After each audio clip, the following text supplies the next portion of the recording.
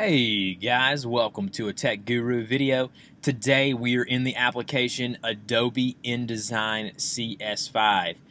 Today in this tutorial we are going to do an overview of how to work with text in Adobe InDesign. So this is going to be the basics of what you can do with text in InDesign.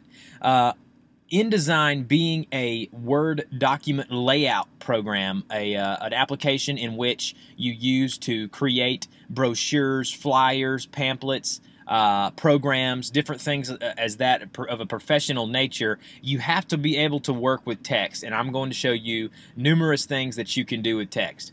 First and foremost, obviously, you want to have your text printed out, so go ahead and type out some text that you want to work with, and I'm going to go over just these basic tools at the top here that are going to show you what you can and can't do with text. Now, the first thing that you're going to see is up here when you have the text selected is up here, the 72 point, obviously this is your size of the text. You can make that bigger or you can make that smaller depending on how big or small you want your text. The next thing that you're going to see here, this is called the leading. What this is this right here is going to adjust how high or how low it is in comparison to the text below it. So let's say I have some text here below it that I want to type in here. So I'm going to go ahead and I typed in something below this text here. I typed in tutorial. Now, when I go up here and I adjust this right here, it's going to change how much space is in between this first line and the bottom line. So it's just an internal spacing system that's going to allow you to go in here and adjust that in order to see how close or how far you want the lines to be apart. The next thing that you're going to see is up here, all caps. This right here will, whenever you type, if you want it cap locked, you can just go ahead and click that, and that'll go ahead and capitalize everything for you. The next one is superscript, which will just kind of shrink it for you. It'll allow you to kind of do it in like a superscript form. Subscript, this will put it down below if you want something below it. Underline, this obviously will underline your text. This will strike through your text. All of this is done up here in these little toolbars up here in the top center of the toolbar up here. Metrics, what this is how everything is measured. Either it's optical or metrics. Leave that at metrics. It'll confuse, it confuses me actually if I do anything different there. Now right here, this is a vertical scale. So let's say that I have created a text and the point is at 73. Let's go ahead and make that simple and put it down to 70, okay? Now I want to change how tall this text is. I don't want to change how big it is altogether, but I want to change the height of it. Well, I can go up here and I can scale this up to, 125%. And when I do that, as you see my text down there, it's getting taller. Okay, the text is getting taller, and that's called your vertical scale. The baseline shift. Now, what is the baseline shift? Let me explain to you what a baseline shift is. A baseline shift is the text down here. The baseline is what the text is sitting on. So right here, Tech Guru 77, here's the baseline right below where the type is, okay?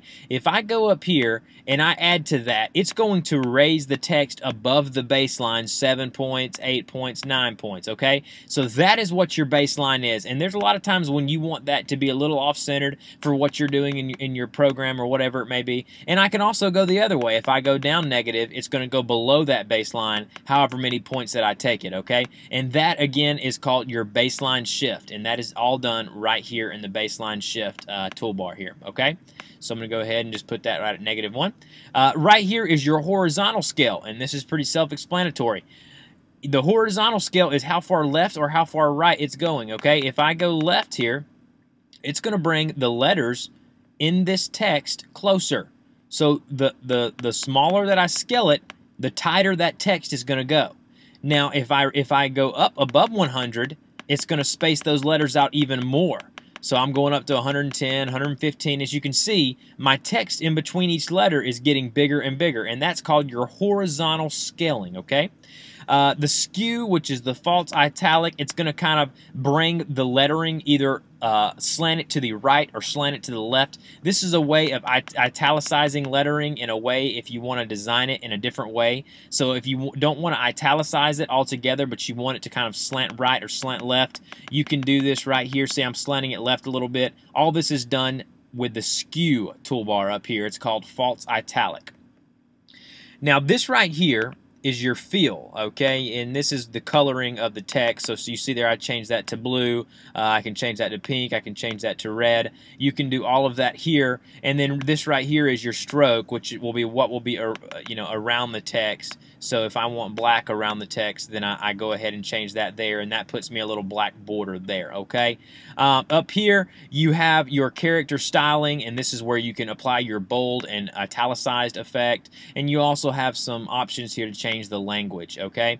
Now, over here is some stuff that you probably already know about. You can align the text center, align it right, do all of that stuff. Left indent, so this is where you do all of your indenting, and this right here will just need to be done if you're typing paragraphs, and a lot of times you'll need to space them differently within a project, and you can do that all right here, okay? Right indent, left indent, okay? All right here within your text. So there's so much that you can do with text within InDesign that it's absolutely crazy, and there's so much more than even what I just showed you. This is just the basics of getting started with text within InDesign, but all of it is done by selecting your text up here, okay, and then going up here to your toolbar and adjusting some stuff that you can do with your text, okay? And I'll show you some more advanced stuff in a later tutorial, but this is just your basics that you can select your text and go up here and change all of these settings up top, okay?